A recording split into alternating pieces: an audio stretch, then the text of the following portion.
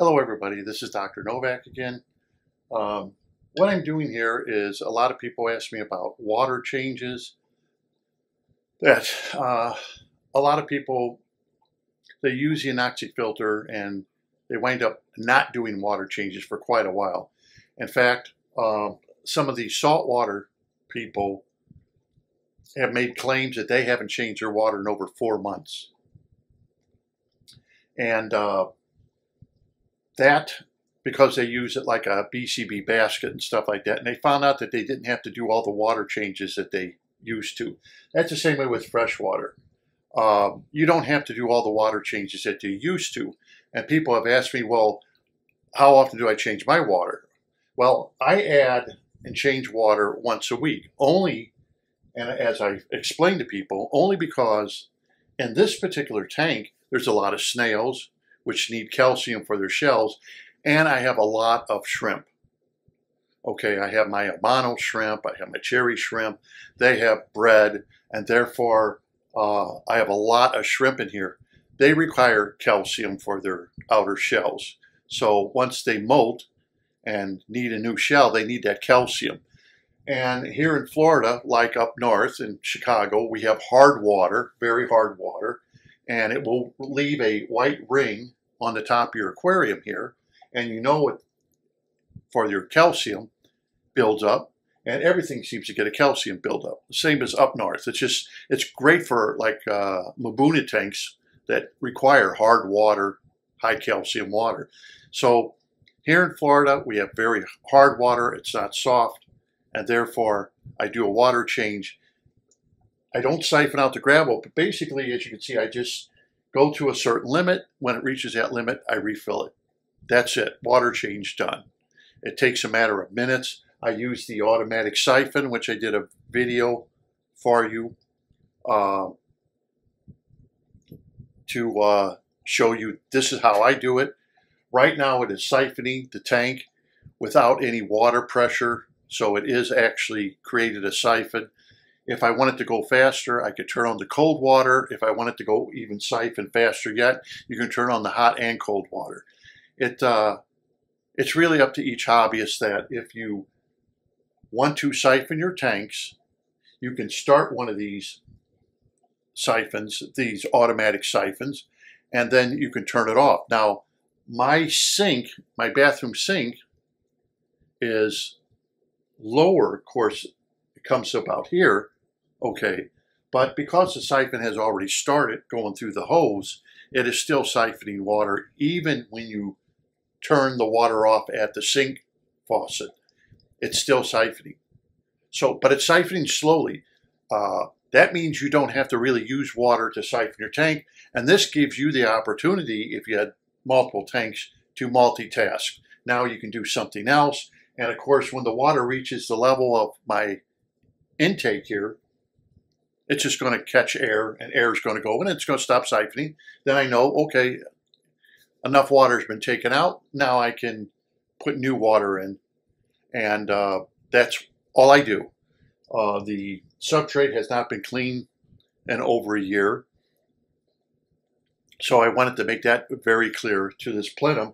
For one thing, there's just too many plants now in this aquarium.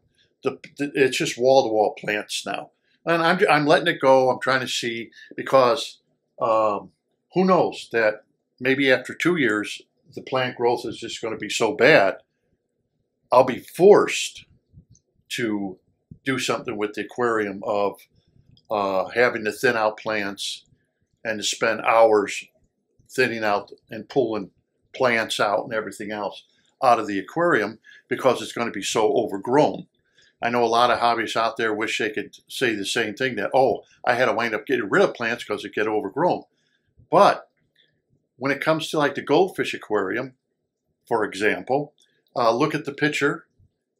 And the picture here shows you a 1 gallon container, and it's full of the Harnworth. Now, I have to clean the Harnworth out about every, I'm going to say 3 weeks. And I get over a gallon of Harnworth I got to throw away from the goldfish aquarium. It's growing that profusely. because of the lighting system. Now there's no CO2 on the goldfish aquarium, but as you can see, a whole gallon bucket every 3 weeks I have to clean up. I have to clean the whole thing. Otherwise, the goldfish can't swim. It winds up being so profuse that they can't swim on the sides of the aquarium. So I constantly have to do maintenance on that fast-growing plant to pull out about a gallon or more and just toss it in the trash can. I can't do nothing else with it. But that's the only downside. I think I've told people that. That's the only downside. Once your plants get growing and you're using a BCB basket or plenum, it seems like they just keep going. And the thing about it, let me tell you this. Like with the Hornworth, for example, I don't put any fertilizer in that aquarium, just like I don't this aquarium. The only thing that's added to this aquarium is iron. That's all, and that's from Seachem. And I have that in the automatic top-off sump. I put the iron in there once a week, let the sump run for the whole week, and then I add a few little bit more iron, refill up the sump. That's all that's added to this aquarium. And over almost 14 months now since the aquarium's been up. The main thing I've ever added to this aquarium is just iron. I haven't had to add any other kind of fertilizers or anything else. None of your multiple fertilizers with nitrogen, phosphates. No. Let the plants use the nitrogen that's in the aquarium and the phosphates that's in the aquarium. You're constantly feeding your fish, so you're constantly making phosphates and nitrates for the plants. There's no reason those elements that are in trace elements need to be put in macro elements. You don't have to change it to macro. They're in trace. It's the same way with the goldfish tank. I do not feed it. In fact, I don't even put any iron in it. And the only reason I haven't put any iron in that aquarium is because one, I'm not using CO2 like I'm doing with this aquarium. Therefore, the photosynthesis of the plant is going to be a little different than in this aquarium where I'm injecting CO2. The next thing of it is in that aquarium, I don't need it. The Hornworth seems to be having more than enough nourishment, and you can tell by the red tips when the Hornworth grows new growth, and it's getting enough light. Now on the goldfish aquarium, of course, I'm using that radon light that puts 195 watts of LED into it, and it's about 8-9 inches above the water surface, and that seems to be doing the trick of enough light in the aquarium for the plants to grow. In fact, it's a little too much light for the wisteria, because you can tell the wisteria, when you give a wisteria less light, it gets big, and you give it more light and it kind of shrinks up because it's getting more than enough light that it doesn't have to expand its leaves, so therefore it will shrink up a little bit. This will depend on your lighting. When I used the fluval light, it opened up. It was nice and big. Now I'm using this 195 watt LED radon light. You can tell the wisteria has shrunk up. That doesn't mean it's dying or anything. It just means it's receiving enough light that it doesn't have to expand. This is the difference between plants that hobbyists have to learn. There are a couple of things I want to bring up. Hobbyists start new tanks, and the first thing they do is, my plants don't look good. Your plants may not look good because what were they? Were they emergent or submergent plants when they were grown by the greenhouse? You don't know. If they were emergent plants, then they're going to go through shock, and they're not going to look good for quite a while because they're going to have to go through shock. All those leaves are going to have to die off, and brand new leaves and everything else are going to have to reproduce for the submergent. So a lot of people have asked me, I bought new plants, they're not looking good. I think I need more fertilizer. Well, if they're new plants, they may be looking that way only because they're new, and they maybe were emergent instead of submergent plants that were grown in the greenhouse. And therefore, they're going to go into a shock. Even submergent plants are going to go into shock because you're transferring a plant from one container to another. For example, all plants go into shock, whether terrestrial or not. But there is an exception to these rules. Like, for example, mums that we buy in fall, they don't go into a shock when you take them out of their container and put them in your garden. For some reason, mums do not go into a shock and they don't get hindered. They seem to go through that transition of the pot to soil without going into a shock. Mums do. But other plants do. It doesn't matter whether you buy a hosta or whatever, a bee balm, or if you're buying a foxglove. These are all going to go into a shock period. You pull them out of that container, they were comfortable. A lot of greenhouses and stuff grow roots in those containers. So a lot of plants don't have a lot of roots. They put them in those containers. They want them to grow a root system before they sell them to you, so they have a chance to make it. They go into a shock. It's no different than when you're buying a plant for your aquatic garden. The plant's growing into a pot. When you move it out of that pot and you move all the stuff from around it, it goes into a shock. And it's got to recover from that shock. How long will it take to recover? Who knows? The next thing they always say is, well, I'm adding fertilizer, because they think their plants need fertilizer right off the bat. If you have a new tank, don't add fertilizers. Your tank doesn't really need any fertilizer for quite a few months, even if you're using CO2, because the plants have went into shock. Your tank has enough nutrients in it. That's why when you usually have new tanks, and if you watch some of these guys' videos, they'll say, well, my tank got brown algae, and then my tank got hair algae, or my tank got beard algae. These are stages of a brand new tank.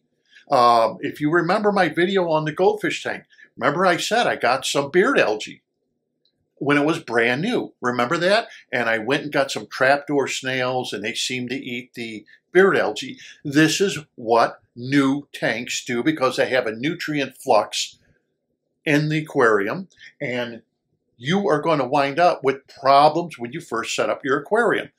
This is normal. This is why I always say, be patient. You'll be rewarded in the end. Wait for those nutrients to get used up. What happens, and I've seen this happen a lot, they start squirting in fertilizers, thinking, I need fertilizer, and you're just compounding the problem because you're being impatient. You know, it's like when you plant a tree or something like that. They say the first year you plant it, the tree doesn't do much. You plant a brand new tree and you don't get much, but it's growing its root system. The second year, it's going to grow a little bit of its root system and a little bit of its foliage. But it's the third year of that tree where it's going to start growing its foliage, because it now has developed the root system. The same thing has to happen with your aquatic plant. You have to develop a root system first. So that plant has been planted in your substrate. It has to develop that root system before it's going to do much of anything else, before it starts doing its greenery for you. So once the root system gets developed, where it can take nutrients in through the root system, if it is a plant that needs to be rooted, it's going to take time to do that. They don't grow in 1 or 2 weeks, a full vascular system to start taking up stuff. They will let you know, and I've showed pictures in my video, of the root system developing. And then after it develops its root system, it has to develop its hair root system. Now the hair root, the little follicles, are the ones that are going to be taking in nutrients. That's how well your plants will have to start working to start taking nutrients out of the water. If it doesn't, and if you look at a lot of plants, they don't have a hair root system really developed on them because they didn't have to use it because they were being fertilized and all from the greenhouse or from the grower.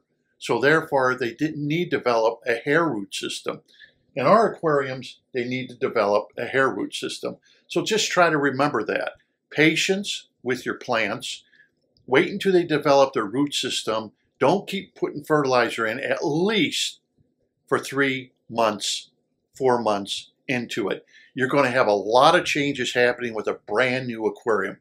A lot of changes. You're going to get different algae. As you remember some of my videos, I had spot algae. Remember? because a lot of people say, oh, because your phosphates are so low that you're getting that spot algae. Now I don't have spot algae. You see, the tank has cycled. The tank has now done its thing. And that takes months. Like a pond, for example, could take several seasons to finally cycle, where an aquarium will take several months, 6, 7, 8 months, to finally break all its cycles and nutrient load, where all of a sudden it's just like, oh, wow, I have no algae. The hair algae went away and the beard algae magically disappeared because it's went through all of its cycles and those algae is gone. The spot algae that I used to get, it's gone. So anyhow, I got to finish up this aquarium. I'm siphoning out too much water because I've been talking. Anyhow, as I've been talking, this has been siphoning out and I don't have any water running. So that's what I usually do. So I don't waste a lot of water. But like I showed in my test, I use the hot and cold to get everything started, and then I can turn the water off and let it do its thing. And now I'm going to fill the tank off. So that's it for this video. I got to finish up adding water to this aquarium.